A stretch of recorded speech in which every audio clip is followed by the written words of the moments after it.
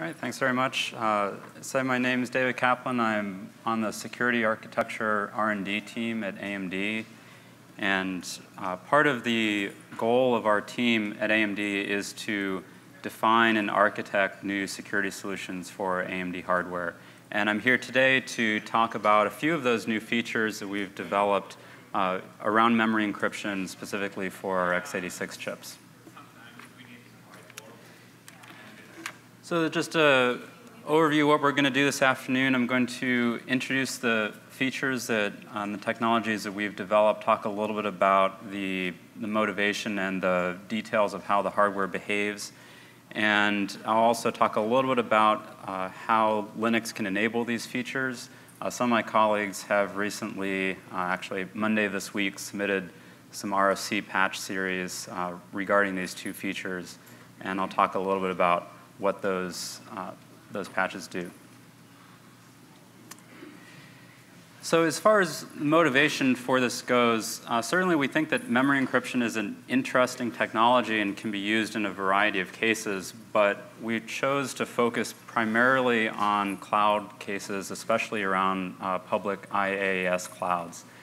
Certainly security is a top concern in that environment, and one of the top threats that is sometimes seen in CSA assessments and the like is around the hypervisor.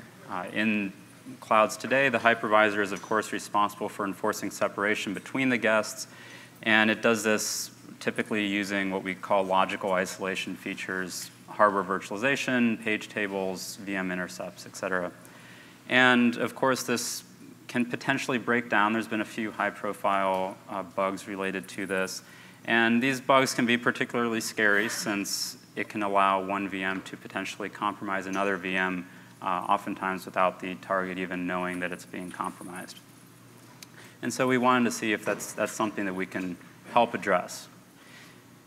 The second thing that we found from talking to some of our partners and customers is that the traditional trust model of computing, if you will, this idea of a hierarchical trust model, doesn't really work very well for scenarios like public cloud. That is, when you talk to customers of the cloud, they want a sandbox to run their workload. They don't want anyone else to be looking at their data. You talk to the companies running the cloud, and oftentimes they will echo a similar sentiment. That is, they want to provide the resources, but they don't want to be able to see their customers' data. They don't like the legal implications of that access, and it would be better if they didn't have that visibility.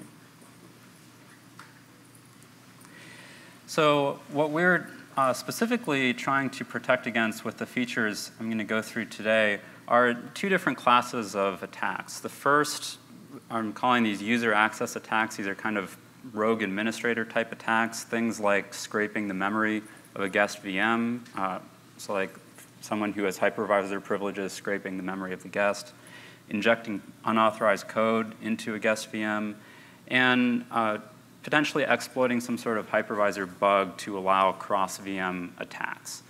Certainly, hypervisors, if they're written perfectly, this would not be allowed, but we want to see if there's some extra layer that we can add on to here to make it more difficult to conduct such an attack. We're also looking at physical access attacks. Now, how important this is varies depending on who you talk to, but we are also looking at certain things such as physical probing of the DRAM bus on the motherboard, cold boot attacks, and some variations thereof. With more people considering non-volatile memory technology like NVDIMMs, we think that this can potentially become more important since cold boot attacks can be a lot simpler if you don't even need liquid nitrogen. So what we've done in this technology is the first thing is we've integrated a hardware AES 128 engine into our memory path. So it's in the memory controller, and it is able to transparently encrypt and decrypt traffic as it leaves the SOC. We then went and defined two new features, what we call secure memory encryption and secure encrypted virtualization, that both utilize this engine to provide different security benefits. The SME feature is primarily designed around the physical attack piece, and it uses a single key. The SEV feature is designed for those VM isolation scenarios and allows for different keys for different virtual machines on the system. And I'll go through the details of how that works. Some highlights about both of these features. So the first is that we have this hardware engine. It's capable of this inline encryption, decryption. Because of that, we expect this to have a relatively minimal performance impact in typical workloads. The data inside of the SOCs is not encrypted, and so there's no impact there. This essentially amounts to a little bit of extra latency as we go out to DRAM. Another key feature is that we've defined both of these to be enabled and implemented at the operating system in a hypervisor level. So we're not looking to require application changes with any of these. One question. So is this like a separate chip on the motherboard, or is this contained in the same CPU package? This is all integrated into the same SOC package. That's right.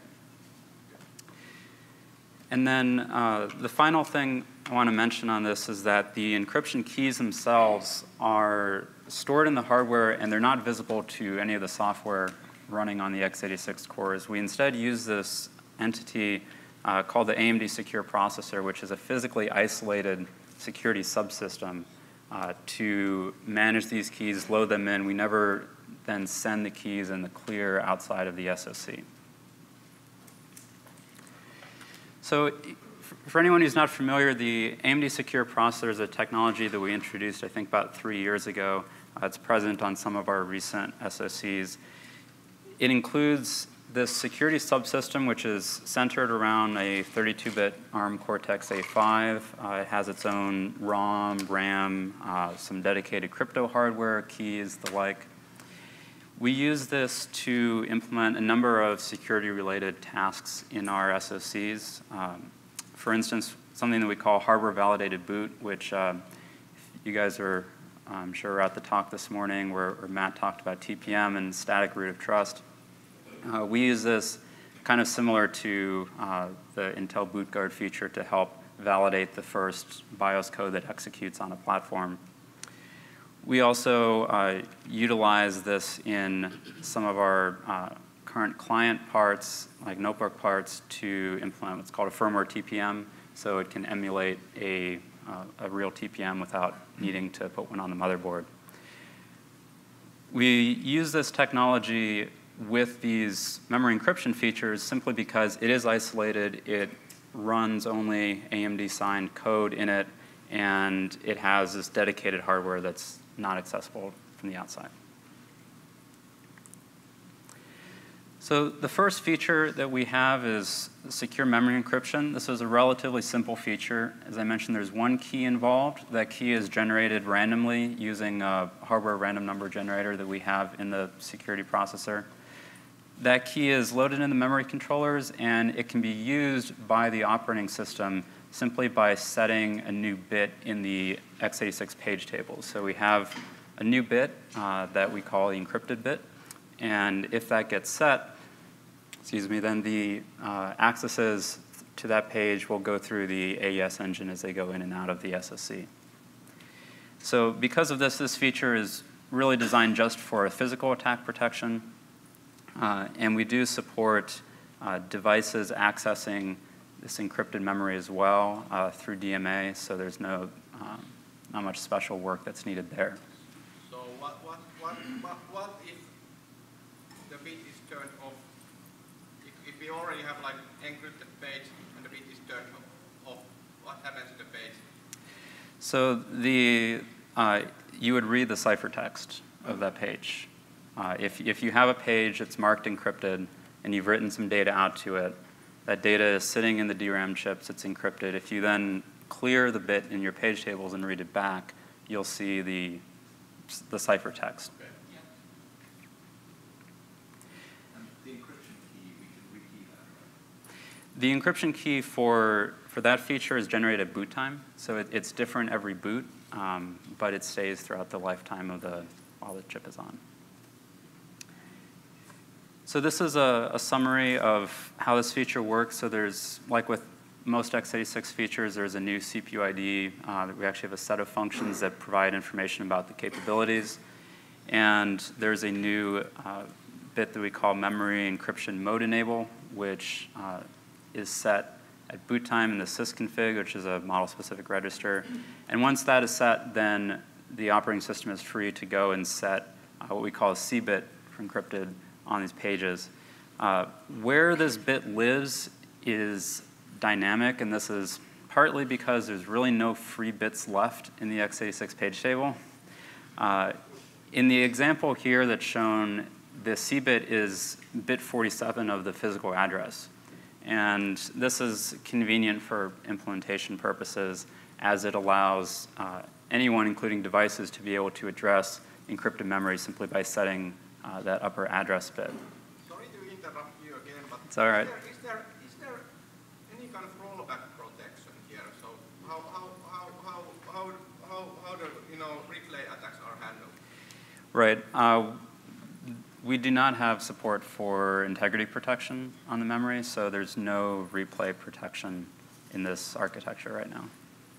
What about devices we don't want to be able to access the encrypted memory, like USB ones that can simply be DNA straight from memory on some weird device? Right, so keep in mind that this feature, the SME feature, is only designed to protect against physical attacks on the DRAM. So for device-based attacks, we're relying on the operating system to use an IMMU, for instance, to restrict what memory a device can DMA to.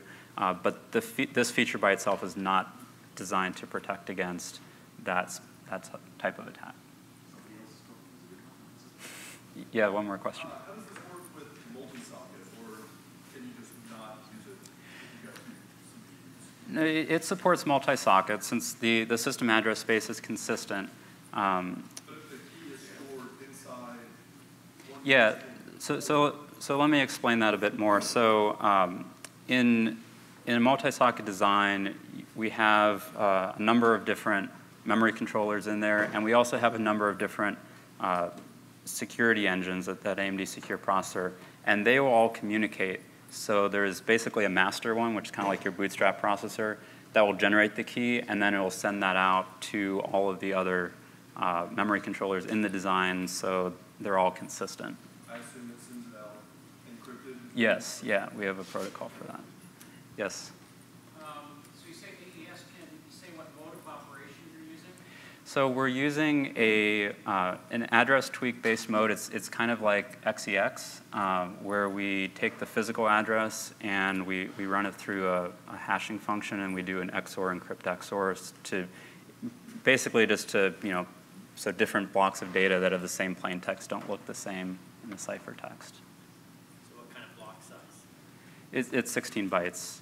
Because it's AES, right, and we allow arbitrary access to any region of memory. So if we copy the page to one place to another, we would get... That's correct. If you copy the ciphertext.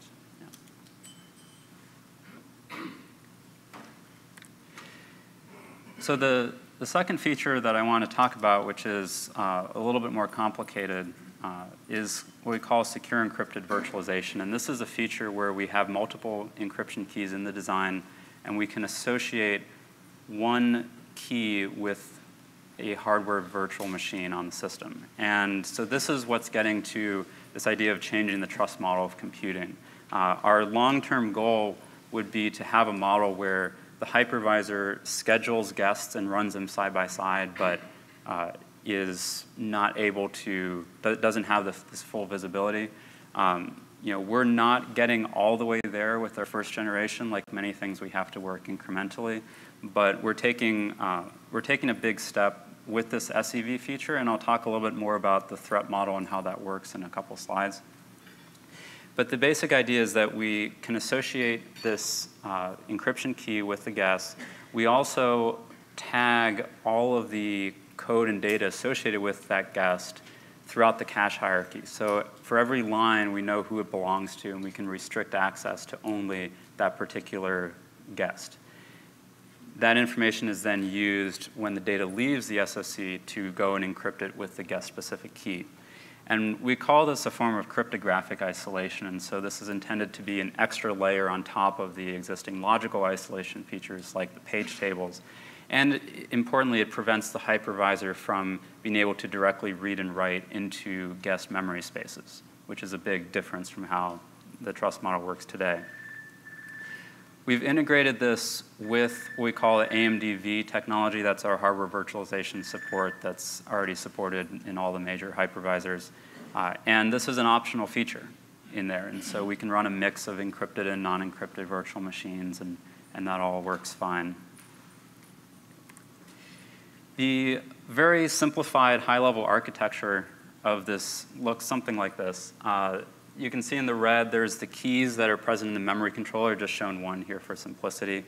And the AMD secure processor that is the one who actually has access to those keys and also has access to some non-volatile storage as well.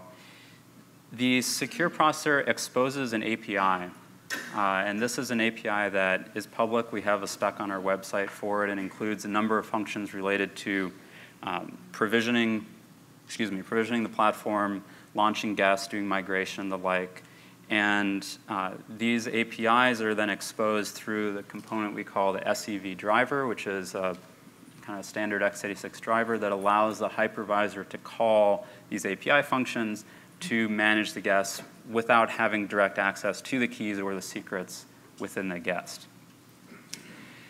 The owner of the guest, that's shown on the left here, is a key player in this architecture as well, since the owner of the guest is responsible for managing the guest secrets, managing policy. Policy contains information about what is allowed as far as moving data, migration, debug, things like that. And the guest owner will actually set up a secure communication channel using a Diffie-Hellman protocol to the AMD secure processor on the SoC, and they're able to authenticate the secure processor, and then they can use that secure channel to pass information that's related to setting up the VM and things like that. And then, of course, the guest OS kernel within the VM is ultimately responsible for protecting its own memory, and I'll talk a little bit about how it's able to do that as well.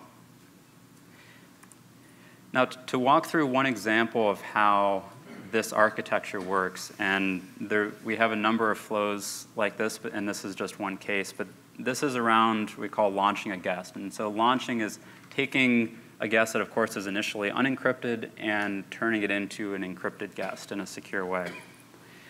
And so the way this flow starts is it will start with a BIOS and potentially OS image that is unencrypted, that will be loaded into memory, that's presumably not really secret, and that any secret information would reside on a virtual encrypted hard disk. Then we set up this secure communication channel. We do the Diffie-Hellman exchange, and the hypervisor passes the data back and forth between the guest owner, which may be the user of the cloud, for instance, and the secure processor on the node. And there is, in addition to Diffie-Hellman, there are some certificates that are exchanged here in order to prevent man-in-the-middle type attacks, allow the owner to authenticate not only that this is a real AMD processor, but that in fact belongs to the cloud that it's expecting it to. The next step is that the hypervisor will ask the secure processor to encrypt the image. And so at this point, the secure processor will generate a new random key, and it will encrypt the image in DRAM of that initial BIOS and OS setup code. And as it's doing that encryption, it will do a measurement of that will be used in a little bit to send back to the guest owner. The hypervisor will then set up the guest, we call the VMCB, the virtual machine control block, with a key selector. So we support a certain number of keys, and the hypervisor manages these, and it puts the appropriate key number into the guest VMCB. And it sends what I call this launch receipt back to the user. And so the launch receipt is that measurement of the memory, as well as some additional platform authentication information. And this allows the guest owner to determine if there initial memory image is correct. And if it is, then they can choose to release, say, the disk decryption key to that guest using whatever protocol they're typically using. And at this point, the virtual machine is running, it's encrypted, any new data it creates will be out of encrypted memory, and it can use its virtual encrypted hard disk like normal. Question? When you say guest owner, is that expected to be off-host rather than on-host, that entity? Yeah, you know, in this example, I think the expectation might be that it could be a service that's hosted at, say, your company's site that's managing guests out in the cloud, just for example. So getting into some more of the details of the hardware architecture. So I mentioned about the ACID a second ago. That determines which key number is used because we can have multiple ones. And that is actually the tag that we then keep inside the cache hierarchy in the SOC. And that ensures that two different guests will never be able to grab each other's data out of the caches, even though the data in the caches is itself unencrypted. The next thing is that we have this mechanism to determine if a page is what we call private or shared. And this is done using that same page table bit that I mentioned with the SME feature, the C bit. And in the AMD virtualization architecture, we have two levels of page tables. We have what we call the guest page tables that are, of course, managed by the guest, and the nested page tables managed by the hypervisor. The guest page tables are used to control if this page is considered private or shared. A private page is encrypted with the guest-specific key, while a shared page is accessible to the hypervisor. We have a few hardware rules about how this works. So the first thing is that any code that's executed is always considered private, no matter what the page table might happen to say, simply because we don't want someone to be able to put data in there and get the guest to execute it without knowing the encryption key. Similarly, the guest page tables themselves are always forced to be encrypted so that their address space cannot be easily manipulated. For data pages, basically everything else, we then use this page table bit. And there are some restrictions we have. So for instance, DMA has to occur to shared pages. We don't allow any devices in the system to have access to the guest encrypted memory. And obviously, the hypervisor similarly does not have access to the guest encrypted memory. So any memory that's going to be used for either real or fake device communication is marked shared by the guest, and it's understood by the guest that that data can be looked at and should be properly encrypted or whatever it needs to do. One question that we sometimes get asked is, say, okay, well, the hypervisor is the guy who supplies this key index into the VMCB, so why couldn't he just lie and put a different key index into there? And there's nothing in the hardware that restricts the hypervisor from doing so. However, we believe that that would be a difficult thing to exploit simply because of the rules that are outlined here. That is, if you have one VM that you're trying to attack, you don't know his key, you may have another VM that you can control, but if you try to run that VM with the first one's key, the hardware is going to go and it's going to try to walk this guest page tables using the wrong key, which is probably not going to be very successful. Even if it can somehow, it's then going to try to decrypt his instruction stream using the wrong key, which again is probably not going to be very successful. So we see that as being a burden towards trying to attack another VM on the system if you don't know the key.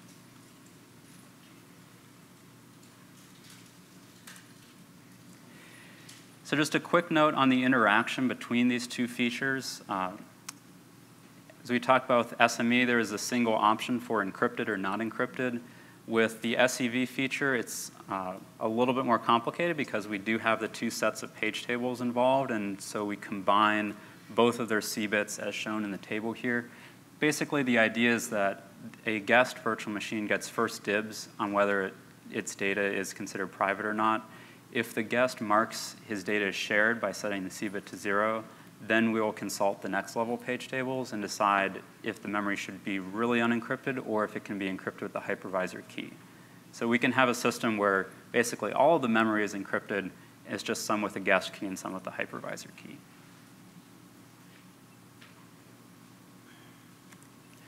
And so this is just a quick example of how this address translation works. In this case, we're going to start with a guest virtual address.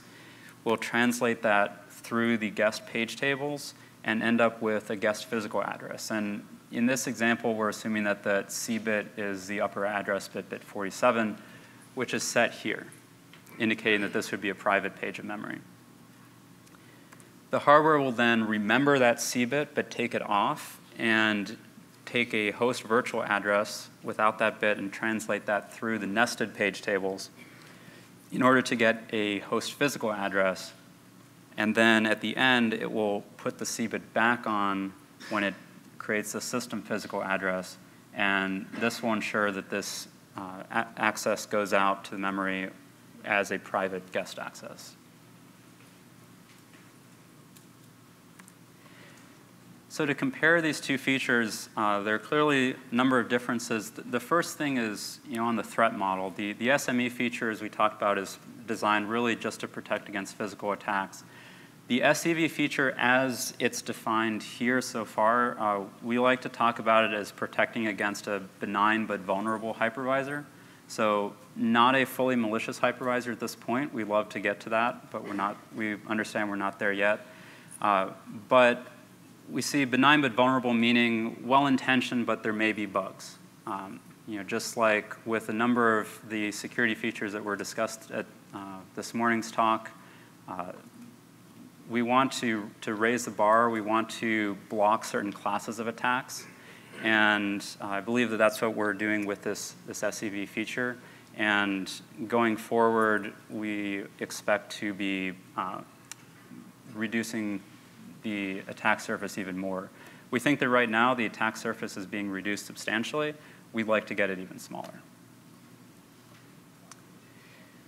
There's some other differences between these two features as shown here. The way the DMA works is a little bit different. Kind of the default behavior is a little bit different. With the SME feature, things are unencrypted by default, and then the operating system has to explicitly mark them encrypted.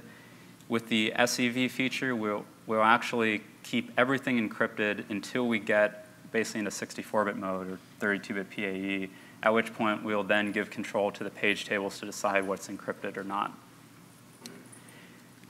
And then, of course, there's the interaction with the security processor. The SEV feature uses the API set that I mentioned earlier. So to talk just a little bit about what we've been doing as far as Linux enablement. So there's a number of software components to this feature, and some of them AMD is developing and we expect to ship, and then there's some that we're working with the open source community on. The first thing is that the secure processor firmware, as I mentioned, it's signed by AMD, and it just exposes a set of maybe a dozen or so API calls, and the spec for all those API calls is on our website. We're also working on the Linux driver that will basically marshal the data back and forth to the secure processor. The secure processor is basically just a PCI device with an MMIO interface, so nothing too crazy. And we'll use this to call functions. We're also working on the kernel support. So there are 2 patch RFC series that were sent on Monday to the mailing list. One related to the SME feature and one related to SEV. And we're also working on the open source hypervisors to add support into there, as the hypervisors need to use these new API calls in order to start up the VMs, migrate them, and so on. So just an overview of what the Linux support that we have added intends to do. For the SME feature, the first thing is that it needs to set up the feature and get the kernel encrypted. And so we have code during the early boot phase to get into 64-bit mode and then actually encrypt the kernel in place. And so we're able to do that by creating new page table entries that have the C-bit set. We can copy the kernel basically on top of itself and encrypt that image. And from that point on, we set the C-bit on all entries. So the patches that we've developed basically try to keep everything encrypted as much as possible. Certainly, there may be scenarios where, for performance reasons or something, you don't want everything encrypted, but the set that we've sent up is focused more on protecting against the snooping, cold boot type attacks. There is an interface in there for requesting unencrypted pages for special purposes. There's a few exceptions that are listed there as to some of the places that the current code needs to use unencrypted pages, including for just kind of bootstrapping the other APs, as well as some structures that BIOS creates back when the system was still running unencrypted and that the kernel needs to access. Now, the SEV patch set builds on top of the SME one. The SME patch set, of course, is intended for when the kernel is running natively on bare metal. The SEV patch set is intended for when the kernel is virtualized, when it's inside a guest. And in some ways, the SEV boot is actually a bit simpler. Because, as we saw in that launch flow earlier, the entire BIOS initial OS image gets encrypted before execution actually starts, there's no need to encrypt the kernel in place anymore. And so it actually starts executing encrypted code and just gets the page table set up and, again, sets the CBIT on most of the pages. The main exception being the DMA pages. And so the way that this is implemented in the current patch set is that we make use of the software IOTLB in order to bounce buffer the DMA. So we allocate a couple megs of memory space there as shared pages, and then DMA gets copied through that in order to be shared with the outside world. Similarly, existing paravirtualization features use a shared page since they need to communicate with the outside. And so in this initial patch set, this setup is relatively static. There's not a lot of dynamic changing of pages from encrypted to unencrypted status. A couple other changes that are included in here. So as I mentioned, there's the driver that marshals the data back and forth between the hypervisor and the security processor. I believe that's included in the patches that were sent up earlier this week. There's also a whole set of hypervisor modifications, and I know the KVM side of this was included this week. There's also, of course, a QMU side we're working on. There are 4 main areas that we are modifying in the hypervisor. The first thing is this concept of provisioning, so that's around establishing trust in the platform and the ownership of that, so you can know that you're not being man in the middle. We have this launch process that I kind of walked through about transitioning from unencrypted to an encrypted state along with the measurement. We also have something that we call the send-receive functionality. The idea behind this is that 2 secure processors on 2 different nodes can set up a secure communication channel, authenticate each other, and this can be used to migrate a guest VM within a cloud. And this involves basically one node taking the image in DRAM, re-encrypting it with a transport key, sending it over the network, and then the other one decrypting it, creating a new key for it, putting it into memory. And this same protocol can be used for things like snapshotting and also presents some interesting use cases related to starting up basically encrypted VM images that you can create an encrypted image, say, on your local machine, move that into, say, a cloud environment, and then run it from there. So you said when you migrate, you encrypt it under a transport key, and then unencrypt it the other end. Is it in plain at any point, or is it always in cipher? It's always in cipher. The secure processor has its own local SRAM, and so what it will do is it will, when it gets the transported data, it will decrypt that into its local SRAM temporarily and then re-encrypt from there into DRAM with whatever new session key it establishes. So it's never visible to the x86 processors in the clear, and the SRAM is on die, so it's not easily probable. One other point I want to mention on this is this idea of key slot management. We because the memory encryption keys are in the hardware, there is a fixed number of them, and so we have support for basically doing over-committing of this and being able to swap keys in and out depending on when you're done running particular guests and the like. Is that swapping mechanism easily shareable with the TPM and has exactly the same problem? What do you think of that? I can't say we thought of that. It would just be useful from the kernel programming point of view to have to write one piece of code and swap keys for things if we write one. Yeah, I'll look at that. In the API, we have a few functions we call activate, deactivate, and then we have a flush command because okay. Sounds well engineered then. We'll look at that. That's a good feedback. So long as we're on that topic then, it sounds like the APIs to the secure processor to manage the keys for SCP is AMD specific. Since we have TPM essentially right next door, why wouldn't you just use the TPM? That way we all have just one set of APIs to write to instead of two. Yeah, I think that we tried to come up with a simpler API set that was more focused around the VM lifecycle and these things like migration and launch. As I say, the number of APIs we're talking about here are very small, and we're not really like sealing keys or anything like that, right? The secure processor is just creating them. You kind of are sealing keys. Well, in a cloud environment, the actual somewhere way off the cloud, they might send an encrypted virtual machine and the key securely to you. And TPM has a mechanism for doing it. So if you're using the TPM, we could use the same security protocols to get the key securely into your processor without being intercepted by the cloud. And it just seems like, yes, you might have a smaller subset, but we're all going to write at some point in some library to make the actual low-level stuff pretty transparent to anybody who's writing stuff. So it shouldn't matter. But what I'm really interested in is having one subset to write to and not two. Yeah, no, I understand that. I think that's something that we could look at more. And I would certainly say that to please take a look at the API set we do have on the website and send us feedback.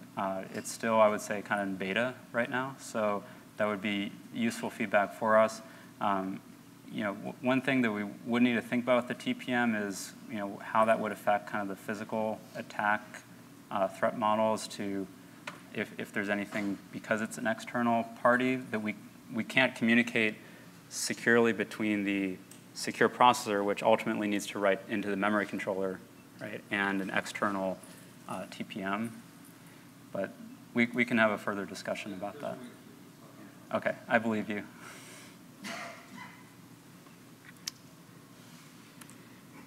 So this is basically the information I have for today. I did want to give some pointers to where we have more public documentation. We have a white paper. We have one thing we call the AMD 64 Architecture Programmer's Manual. That's basically the x86 side of the spec. And so that talks about the CPU ID functions, the MSRs, et cetera.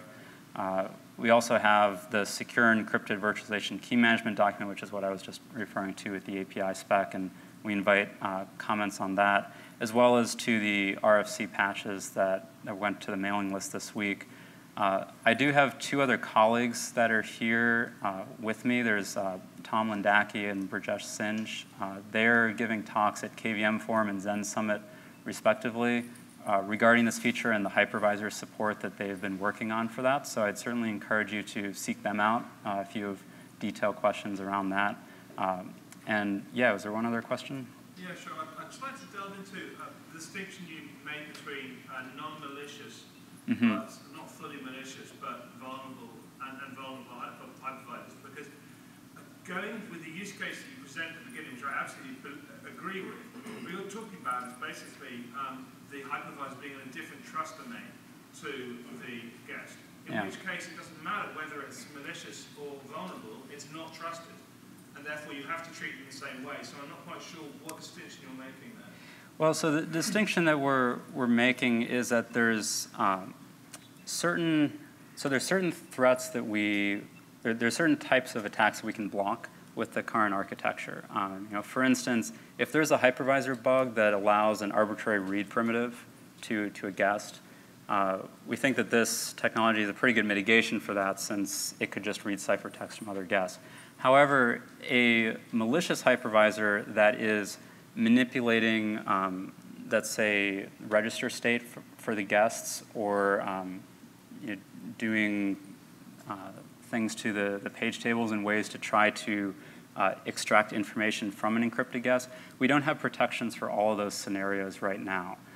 We certainly are working on addressing that, but so we don't want to talk about a fully malicious hypervisor that has basically arbitrary code execution and can do whatever it wants to a guest. We're instead looking at things that say, well, it's pretty good, but it may have these kind of bugs that allow some access, but maybe not a complete arbitrary execution of code within the hypervisor. So you're looking for normal hypervisor operation? Yes. Okay. Even under a malicious actor? Right. And, as I mentioned, we would really like to get to the point where we can claim that there's nothing that the hypervisor can do other than denial of service. But yeah. Thank you. Sure. I guess since I'm almost out of time, any other questions? Yes. Although you mentioned that the hypervisor is kind of semi-trusted, let's put it this way, or not fully malicious. However, a hypervisor can intercept kind of more or less any instruction that the guest has, and with that, the operands for an operation or an instruction are already in the register. So when the CPU switches back to the hypervisor could analyze the instruction. Is there anything done to the operands? So, because usually they already contain interesting data. Right. So I mean, we would consider that right now under kind of the more going down a malicious hypervisor route in terms of setting extra intercepts in order to try to extract information from the registers. I would say that that is our primary. The primary thing that we would like to address in the hopefully very near future, because of those kind of scenarios, and certainly there can be very important information in the register state of the guest at certain times. We see this right now as saying that we're reducing the attack surface because we're taking the entire memory of the guest and we're saying, well, most of that becomes a lot less interesting except for the register state, which is somewhat volatile. But that is the area that we're focusing on the most right now.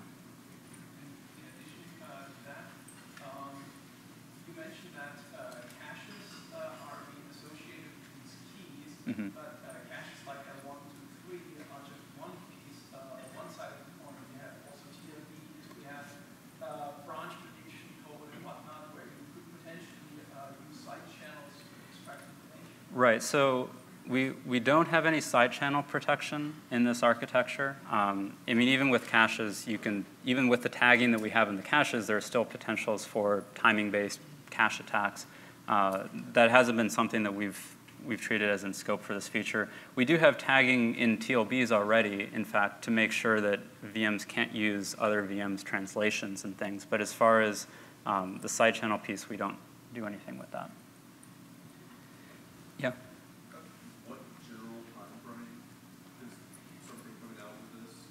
Unfortunately, I'm not allowed to say right now. Sorry. Any other questions? All right, well, thanks very much.